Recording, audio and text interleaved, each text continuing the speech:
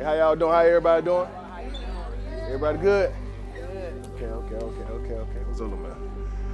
What's up, homie? How you doing? Good. You doing all right? You know, you gonna shake my hand and walk away? What's up, DJ? How old you, DJ? 11. Man, you sure you ain't 14? No, I'm not 14. I was gonna say, hey, I was gonna say 18. How old you? 11. You should say 12. I got 12.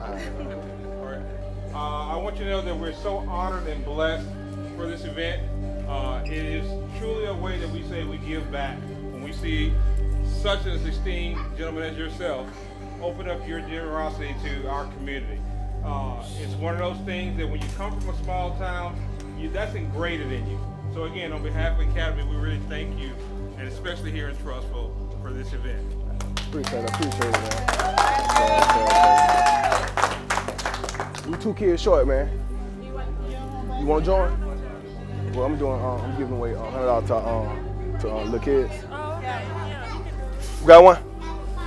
Him and somebody else? Come on. Okay, the next two, You just walk around finding something you need for $100. How you doing? How you doing, hon? I've been trying to meet you for the longest. You doing all right? Congratulations. Thank you, Yeah. baby. The name of my charity is Mario Addison Community Partnership. It's located in the city of Birmingham. What I'm doing with this, I'm targeting, you know, like low-income homes, the hood, quote unquote, the people that really need help. Families like me that grew up, you know, that didn't have much. And then where I grew up at, you know, did nobody come see us? Like no NFL player, nobody that was really a big name come, you know, check on us and do that. And my charity is a way for me to give back and show different communities, not only just my community, I do it all over Birmingham.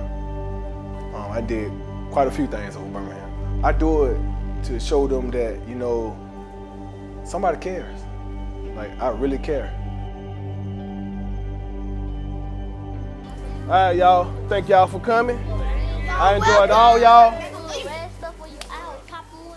Y'all enjoy yourself, man, and stay hydrated.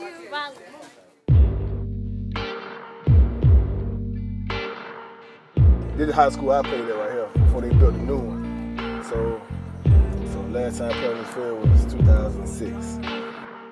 What really made me want to get back to my community, man, like the way I grew up, and I'm gonna show you where that at when we leave here.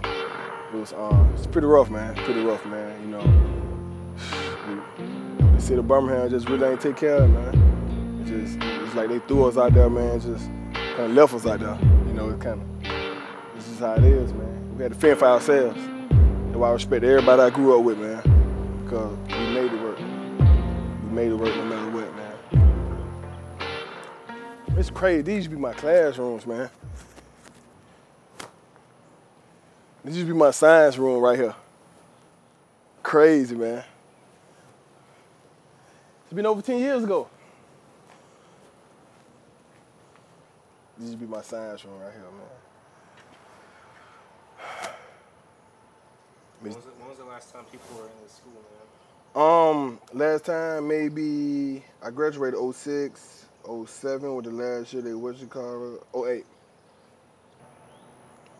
010.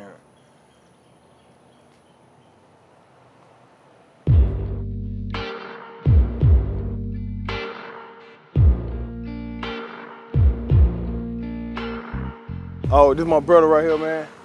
And we grew up, man, right here at 3128, man. That house right there, man. We stayed. That's the spot. My grandma stayed there about 20 years, man. That's my room up there, man. It's the Boston Wonder, man. My room right there with a fan at. Grew up right there, man. How you doing? Good. What up, big dog? How you doing, man?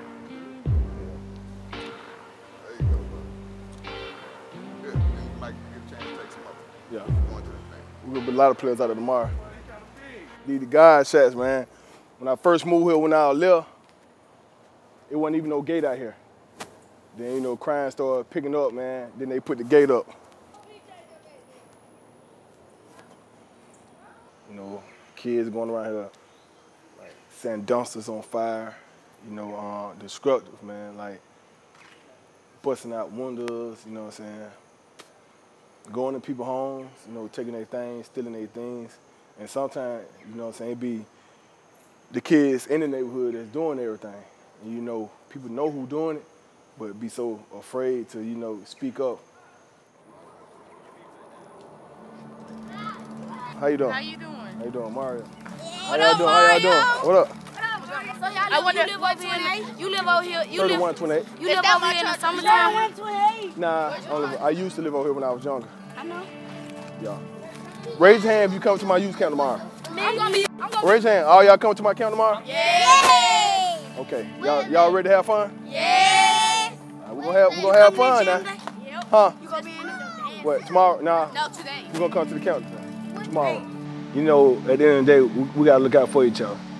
You know, one thing about us, you know, we used to fight among each other here and there, but we was family. And then we wouldn't stay mad at each other for a while. And at times you need a brother or a sister to, you know, to push you. You know, in the community, you know, even though it's called a hood, we looked out for each other. For me to give back to them, you know, and it's not, it don't even add up to all the things that, you know, they might have done for me. But to see their face and the smiles, at the end of the day, man, what people fail to realize, man, we all family, man. We all human beings. We all have emotions. We feel this type of way, we feel that type of way. We all the same, man. Just because our skin color is different, that don't mean anything. We all just one person, man. We're a family. We're a family, man.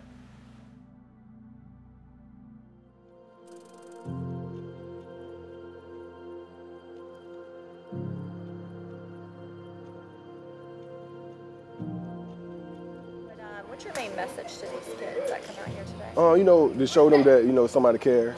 You know, when I was growing up, you know, people didn't really host camps like this or come back to give back to the kids, you know, so we had to like fend for ourselves. These are the kids I want to give back to because I want them. I'm bringing in like 8 to 10 NFL players, you know, from all over different teams, for the youth can, you know, vibe with them, you know, learn a couple of things from them. And I'm mainly doing it because, you know, to show them that somebody cares. Now I'm in a position to give. That's what I want to do. That's the least I can do, because I care. So now that I'm able to do it, do it. It's just something that do it.